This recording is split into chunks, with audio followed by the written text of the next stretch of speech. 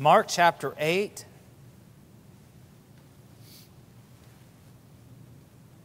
Mark chapter 8, verse 10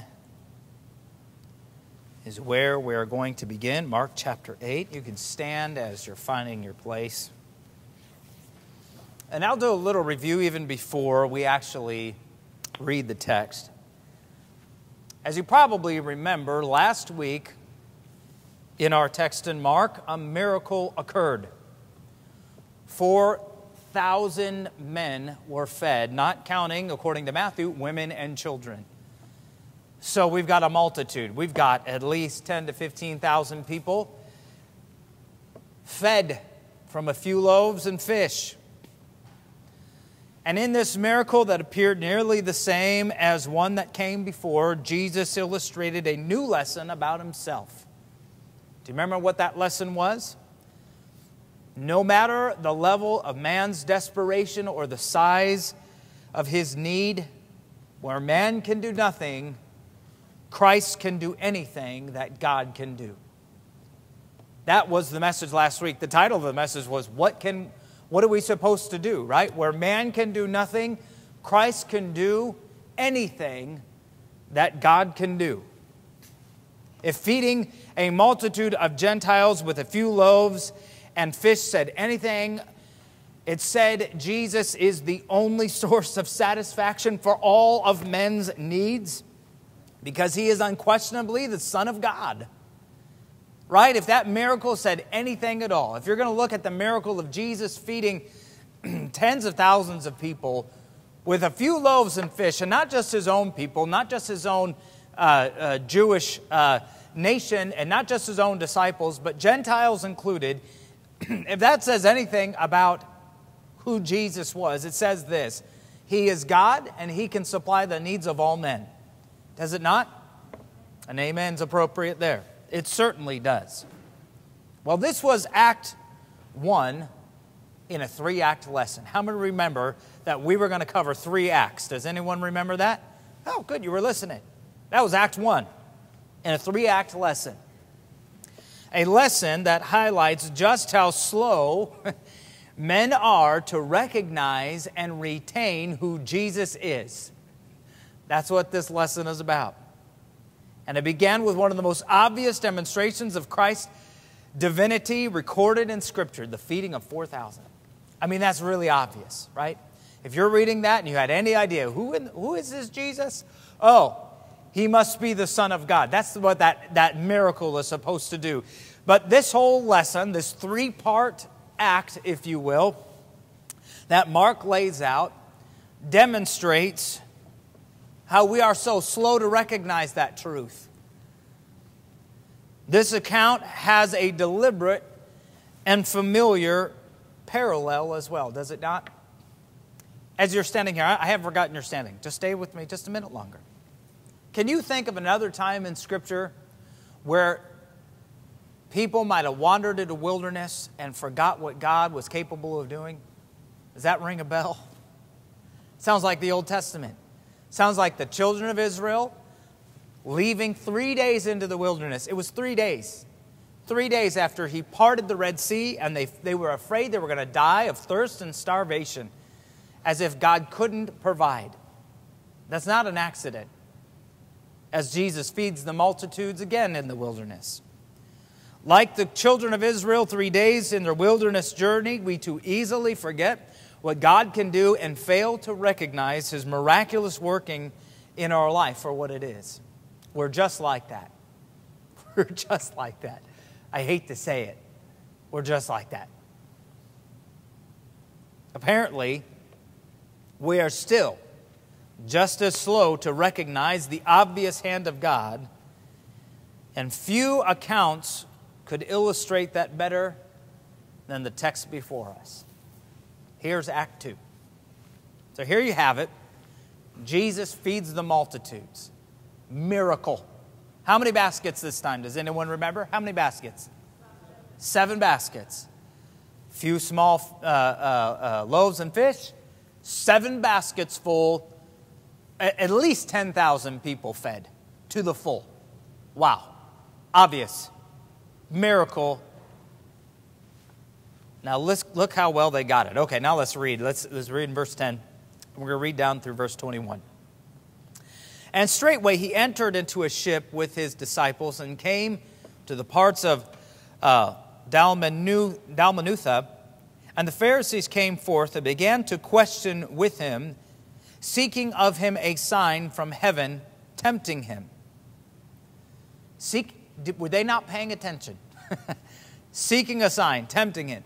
And he sighed deeply in his spirit and saith, Why doth this generation seek after a sign? Verily I say unto you, there shall no sign be given unto this generation. And he left them, and entering into a ship, again departed to the other side. Now the disciples had forgotten to take bread, neither had they in the ship with them more than one loaf. And he charged them, saying, Take heed, beware of the leaven of the Pharisees and of the leaven of Herod. And they reasoned among themselves, saying, It is because we have no bread. And when Jesus knew it, he saith unto them, Why reason ye because ye have no bread? Perceive ye not, neither understand? Have ye your heart yet hardened? Having eyes ye see not, having ears hear ye not? And do ye not remember? When I break the 5 loaves among 5,000, how many baskets of fragments took ye up? And they say unto him, 12. And when the 7 among 4,000, how many baskets full of fragments took ye up? And they said, 7. And he said unto them, How is it that ye do not understand? Well, that's not much better than the Pharisees. Jesus performs a very obvious miracle, 2 of them, in fact, that he references here, almost identical, feeding 5,000 men and women and children included, and then feeding 4,000 men and then women and children included, with baskets full each time. And for some reason, they get in a boat without any bread, and they think they're in trouble. They get in a boat with Jesus, and they think Jesus is upset because they didn't bring enough bread. And then the Pharisees have the audacity after the miracle to say, We'll believe you if you show us a sign. Have you ever heard the phrase, hear no evil, see no evil? This is a message titled, Hear no miracle, see no miracle. Let's pray and we'll get started. Father, I thank you for your word, and I thank you, God, that you are patient enough to teach us when we cannot see the things we should see. And you show us why we can't see these things, and you can help us overcome them. Father, if there be any here who struggle with their perception of you, I pray this morning we could clear that up. In Jesus' name, amen. Thank you. You may be seated.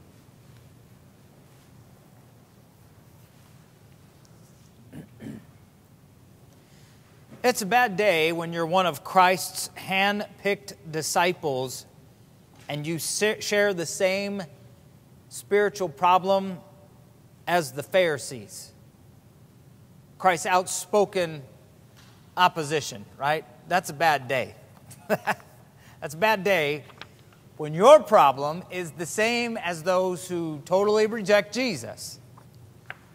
Things aren't good. It's a bad day. They were blind, Jesus said to his disciples. They were deaf. They were hard-hearted.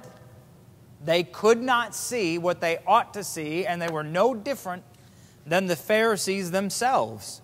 Clearly, both have a problem with their perception of Jesus, but they arrived at that problem from different angles. They came from different places. So the question of the text is why, right? What prevents Pharisees and disciples from seeing Jesus clearly? Let's just reduce it down to what prevents us from seeing Jesus clearly. Why is it so hard for them to see what should be so obvious? Now, we're like Paul Harvey. We have the rest of the story. So don't think that you're so special in that you can see what they cannot, and pat yourself on the back too soon, because if you were in their same shoes, it's likely you might think the same way. But we know the rest of the story. We can see what's happening in context, but how in the world can you see the miracles of Jesus? Can you see His hand at work and miss it so terribly? I mean, they totally missed it. They totally missed it. What prevents us from seeing Jesus clearly? Well, the first thing that happens is Jesus gets into a boat after the miracle, and they go to a city where they meet the Pharisees, and they discover this lesson. One of the things that prevents us from seeing Jesus clearly is desiring more than faith offers. If you want to know what would prevent you from seeing Jesus clearly, it is this: desiring more than faith offers. The Pharisees expected more than what faith offered. And the first thing they asked for is a sign from heaven. Do you guys see that in the text?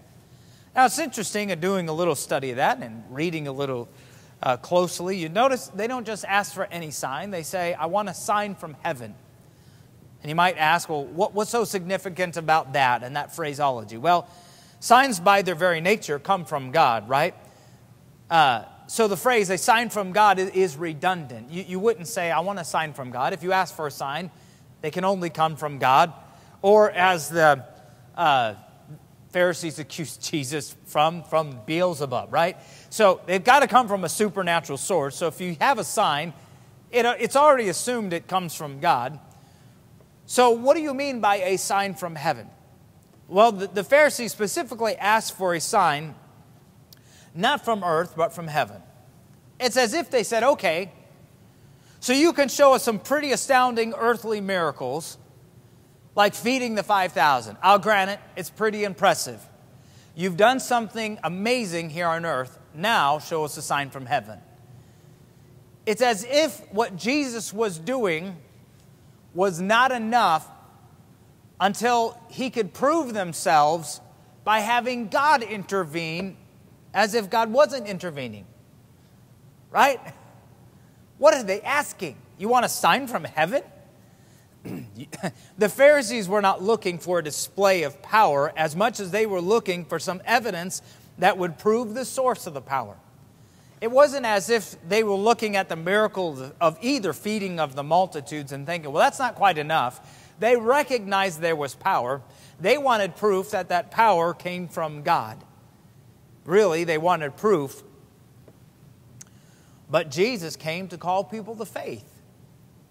He did not come to give us proof. He came to give us evidence that is sufficient for faith. And Jesus is here performing the miracle. They asked for a sign, but the only thing they got from heaven is a sigh. Jesus sighed deeply. He looked at that, and it's sad the way He responds. But he looks at them, and it says in verse 12, and He sighed deeply in His spirit and saith, why doth this generation seek after a sign? Verily I say unto you, there shall no sign be given unto this generation. He sighed deeply in disappointment. He heard their request and He sighed deeply. Now you might be thinking, okay, now why sigh, right?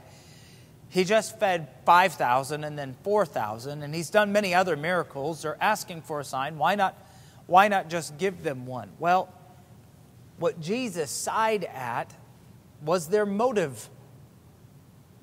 Instead of accepting what He did to prompt their faith, they wanted proof. They wanted proof. Do you know they already had a sign from heaven? I mean, directly from heaven. They wanted a sign from heaven of who Jesus was.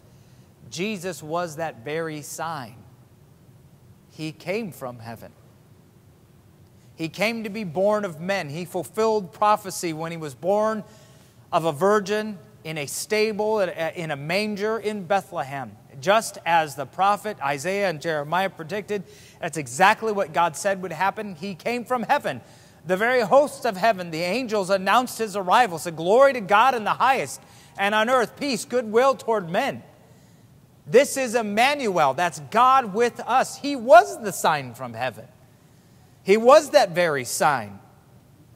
Jesus was truly the sign who had come from heaven, but they had no appreciation for him. And if any generation in the history of the world was privileged with heavenly evidence of Christ, it was this generation. I mean, you and I can come up with excuses, and we hear them all the time from people that say, well, I really want God to verify himself to me. If he can just prove he is who he says he is, then I'll believe. Friend, if they didn't believe, no one today is going to believe with proof. God provides evidence. But the minute you get proof, you eliminate the need for faith. And he came on the condition of faith. Without faith, it is impossible to please God. So Jesus sighed because they wanted proof. They were a privileged generation. They had all the evidence they needed right from heaven. But they would not believe. And so in the next few verses, as Jesus gets in the boat in verse 13, and he left them and entering into a ship, again departed to the other side. Now the disciples had forgotten to take bread, neither had they in the ship with them more than one loaf. And he charged them, saying, "Take heed, beware of the leaven of the Pharisees and of the leaven of Herod." Beware of leaven. Now before we wrap up this first point, this point on what prevents us from seeing Jesus clearly, desiring more than faith offers, desiring proof. Faith does not offer proof. As we get to the end of this point, Jesus makes this comment. He's in the boat. He dismisses the Pharisees. He gets in the boat. And he's heading across the sea once again with his disciples. And as he's musing about what just happened, he says, "Beware of the leaven of the Pharisees and of Herod." Now those are interesting bedfellows. What do Pharisees and Herod have anything to do with each other? I don't know if you know anything about those two groups, but they don't fit very well. They don't go together so much. No, Pharisees, if they were anything, they were very religious, right? They were very religious. And Herod, if he was anything, was very pagan, very non-religious, very secular, very worldly, very godless. They don't appear to have anything in common on the surface, but they do share one poisonous fault that can infect others like leaven, and that is this: their obstinate refusal to believe in spite of the evidence.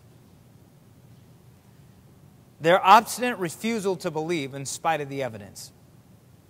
Neither party, neither the Pharisees nor Herod or the Herodians, those who followed him, would admit the truth, let alone embrace it, even when it stared them in the face. Look at chapter 6, if you will. Just turn back real fast. Chapter 6, verse 14 through 16. The Bible says this: "And King Herod heard of him," that'd be Jesus, "for his name was spread abroad. And he said that John the Baptist was risen from the dead, and therefore mighty works do show forth themselves in him. Others said that it is Elias, and others said that it is a prophet, or as one of the prophets. But when Herod heard thereof, he said, It is John whom I beheaded. He is risen from the dead." Wait a second. Did Herod see the signs and hear about them that Jesus performed? Yeah, enough to believe that it was John the Baptist risen from the dead. So they had to be pretty convincing signs. What Herod had heard of Jesus was some pretty significant evidence. Well, what did Herod do with that? Did God give Herod light to believe? Did he give him the evidence in order to trust God by faith through Christ. Yes, he did. He absolutely did. But Herod wanted more. He refused to believe in spite of the evidence. And you know what? So did the Pharisees. Though they were completely religious, completely apart from Herod, Herod rejected God because he didn't want to give up his worldliness and he didn't want to give up his lascivious, lustful lifestyle. He didn't want to do that, so he rejected God for those reasons. But the Pharisees, though they were religious, still demanded the same thing. They wanted proof. They refused to accept, to believe in spite of the evidence. The Pharisees insisted that Jesus provide proof before they will commit themselves to believe. And Jesus, in the boat, musing and thinking out loud, said to his disciples, I want you to beware of the leaven of the Pharisees. This kind of faithless thinking, it spreads like leaven, slowly and quietly, and affects everything it touches.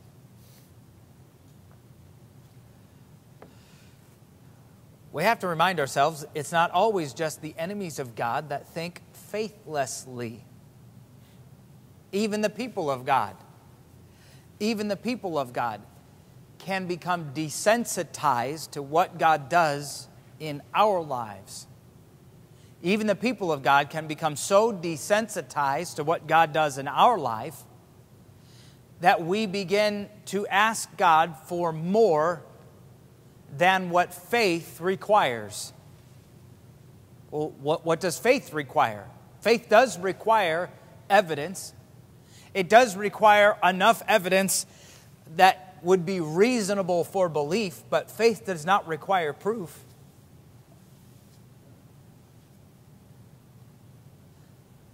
Well, what does this look like? Well, look, we can pick a million different illustrations, but maybe it's along the lines of, God, I'm going to lay out a fleece. And if you prove yourself to me and do X, then I will trust you with Y. Right? God, if you, I know you've commanded me to be a witness, to be light, to tell others about Christ, especially those in my own life.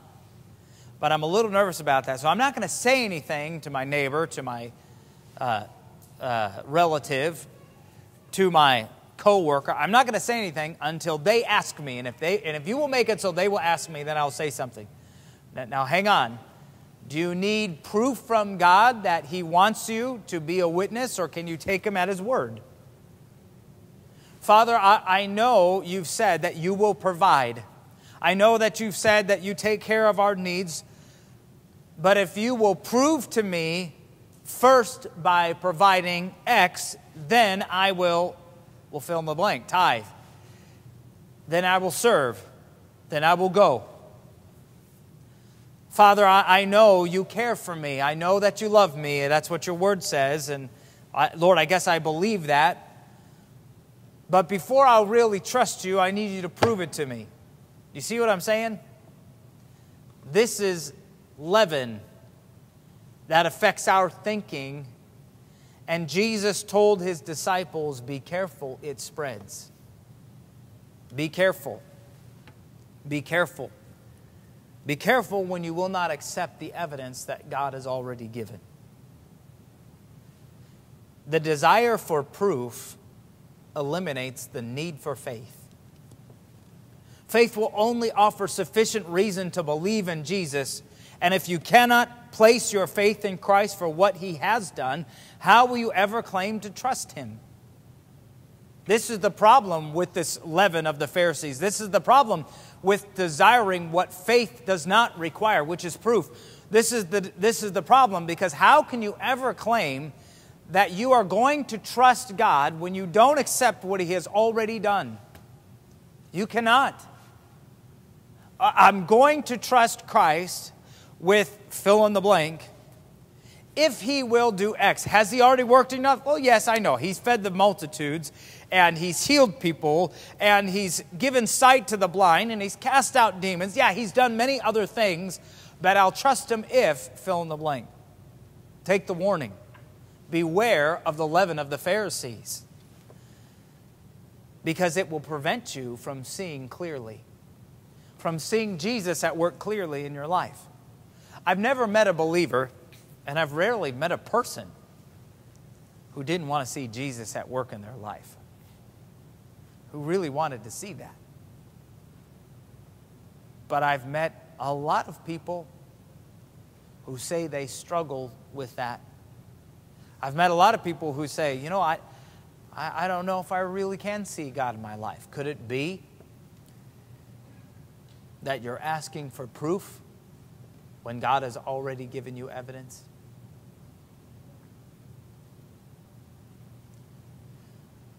For me to not trust God in my life,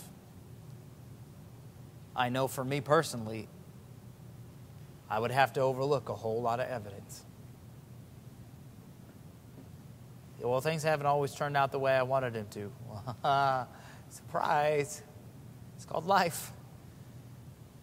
But if I think back on my life, and if I think back on my childhood and the way God took care of my parents, and if I think back on how God's taken care of people for generations since the beginning of time, there's a lot of evidence.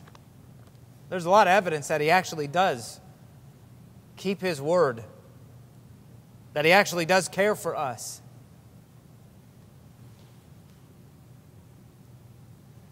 So when I find myself struggling to see God at work in my life, the first thing I need to ask is, am I desiring more than what faith offers?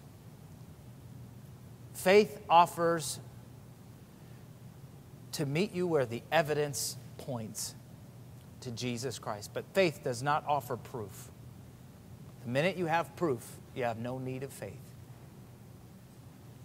But as they enter into the boat, and as the story continues, Jesus says, beware of the leaven of the Pharisees. And some face palms were happening in the boat. We forgot the bread. What, Peter, you forgot the bread. And they had one loaf. We have no bread. We have no bread. He's upset, and Jesus is giving us signals that he's upset because he's talking about leaven, and he really wants us to know that he noticed the fact that we dropped the ball and we don't have bread. That's literally the conversation. That's literally what happens here. We have no bread. We just have one loaf and Jesus. That should be enough, but that's all they can think about, right? When Jesus attempted to address a problem that required spiritual insight, the disciples saw too little spiritual application and settled for a solution apart from Jesus.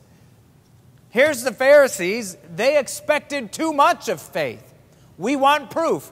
Here's the disciples. They're at the other end of the spectrum. The pendulum has swung all the way to the other side, and now they expect too little out of life and their relationship with Christ. They don't even factor in Jesus into their solutions. All they see is what's in their hand, one loaf. Not even enough to feed Peter. There's just not enough here. We dropped the ball. They're having a hard time seeing clearly who's in the boat. Wouldn't you agree? They're having a hard time seeing clearly that Jesus is with them and who He is. Why? What would prevent the disciples from seeing Jesus clearly? I'll give you the second point. Settling for less than faith demands. If desiring more than faith offers can prevent you from seeing clearly, seeing Jesus clearly, then settling for less than faith demands can also prevent you from seeing clearly God's hand in your life. What do you mean, settling for less than faith demands? Well, the problem here was the disciples were content to believe in what Jesus did without making the effort to trust Him for what He could do. Now, unlike the Pharisees, they had no problem believing in Jesus. They were in the boat. They were believers. They believed. They believed in Jesus. But they made no effort Even though they believed what he did, they made no effort to trust Jesus for what he could do. Does that make sense? You guys following me?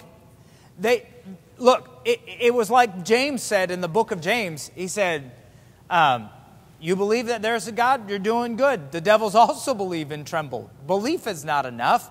Belief must translate into trust, which is faith in action, is it not? That what they lacked was trust. What they lacked was actionable trust in what God can do. So Jesus had to pause one conversation about desiring more than faith offers to address their problem for settling for less than faith demands. And he begins to berate them with 9 successive questions. Can you not see? Can you not hear? Let me just read it. It's pretty rough. This is a rough day. Rough day. And he says in verse 17, and when Jesus knew it, he saith unto them, why reason ye because we have no bread? Listen to this. This is pretty rough. Perceive ye not yet, neither understand? Have ye your heart yet hardened? Having eyes, see ye not? Having ears, hear ye not? And do ye not remember? It's like Jesus said, you've got all these faculties and every single one of them points to me. Did you not pay attention to anything? Ouch. But that's exactly what happened. Jesus defines outsiders, does he not? In Mark chapter 4, verse 12, listen to how Jesus defines outsiders. Mark chapter 4, verse 12, that seeing they may see and not perceive, and hearing they may hear and not understand, lest at any time they should be converted and their sins should be forgiven them. Jesus defines outsiders in 4:12 as those who see but do not perceive, and those who hear but do not understand. Now he's saying to his disciples that their reaction to his miracles makes them no different. Right? The disciples react to his miracles like outsiders who don't have a relationship with him. This really needs to sink in here. Stay with me. They're treating Jesus like an outsider who has no relationship with him, because it is true, good relationships are built on trust, not just belief. Good relationships are built on trust, are they not? It takes more than belief. If you want a good relationship with someone, you've got to have a little trust. How many here are married and you trust that your spouse is faithful? You better raise your hand. This is the time you better be awake, right? You trust that your spouse is faithful. I'm glad. You should, because good relationships are built on trust. Now, what if you were to say, I trust my wife, and I'll tell you why. I've hired a private investigator, and he's tracked her down and watched her every move, and I can confirm she's trustworthy. Well, you could do that if you want, but something tells me that's going to destroy your relationship because there's no trust. Right? You can hire a private investigator to gather indisputable proof that your spouse is faithful, but doing this would shatter your relationship that is supposed to be based on love and trust. If you have no trust, you have no relationship. You guys with me? You guys awake? Too much turkey. It's just like, it's still settling in the gut. That is putting, is it melatonin comes from? I don't know. Sleepy crowd, sleepy crowd. If you have no trust, you have no relationship. Right? Well, there's some things I struggle with trusting God about, but I believe in him. What good is that? What good is that if you don't trust? Look, you can settle for less than faith demands and ruin your relationship and not perceive what God is doing in your life. How could they miss it? They're in the boat with Jesus, the guy who just took a few loaves and fish and fed multitudes, and they're worried he can't feed them. They're worried about food. What's missing? It's not belief. Jesus questioned him about that. He says, how many baskets were after the first? 12. How many baskets were after the second miracle? 7. It's not like they didn't believe, but they didn't trust. They believed what God had done, but that never translated in trust for what He could do. You have no relationship if you cannot trust. But that's what happens when you settle for less than faith demands. Faith demands more than belief, as James said. Faith demands works. It demands action. It demands trust. Settling for belief in Jesus will not meet the requirement of faith without active trust. If you cannot trust Christ for what He will do, how can you say you have placed your faith in what He has done? Right? Do I need to say it again? Let me say it again. If you cannot trust Christ for what He will do, how can you say you have placed your faith in what He has done? How can you claim to have a relationship with Christ where you believe in Him and you lack the trust for what He will do? Either you believe and you trust Him, or you don't believe and you don't trust Him. Beware of this leaven that creeps in and destroys our faith. It can make you blind and deaf. It can harden your heart to God at work in your life when you demand more than faith offers, when you're demanding proof, or when you settle for less than faith demands, and you settle with belief without trust. It can make you blind to what God is doing in your life. I have no idea how this applies to any of you, but I know this is the text this morning. And I know it says this very thing. And I know there is a problem here of blindness and deafness. You can't hear, you can't see. Your heart is hardened because you've asked more than what God is willing to give, or you've offered less than what God demands.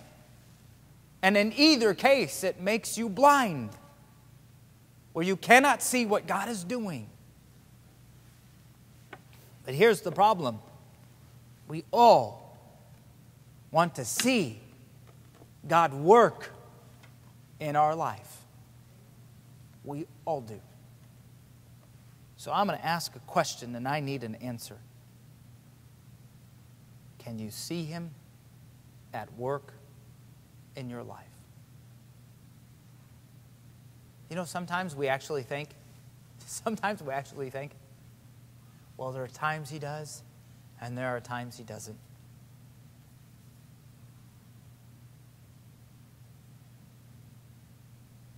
Let me follow that up. I can see you chewing on it. Well, there are times God lets me walk alone. I can experience life without Him. There are droughts in my life and times where, well, God's, I just can't find Him anywhere. Really? Really? Yea, though I walk through the valley of the shadow of death, I will fear no evil, for Thou art with me. There are really times God's not at work? Is that the issue? I just don't feel close to God. I just can't find God. I don't know where He's at. I don't know what He's doing in my life. I understand that. I understand there are times I don't know what He's doing in my life. But to say He's not around, could it be that He's not around, or could it be that you don't see Him at work? Well, no, because if He was at work, I'd see it, really. Maybe if God fed 4,000 men and women and children, it would be so obvious no one could possibly miss that, like the Pharisees or Jesus' own disciples. I mean, how could you ever miss such a thing if God was at work in your life? So He must not be. Friend, you see the problem? We all want God to be at work in our life. We all want God to be at work in our life. But the problem is not that He's not at work. The problem is we can't see it. And the reason in many cases is because we ask too much. We want God to prove himself when he's already provided enough evidence, reasonable evidence for faith. Or we settle for belief with no trust. We'll believe what God has done in our life without any trust in what he can do. And so, we hear no miracle, we see no miracle. We're blind to it. We miss it. Every head bowed, every eye closed.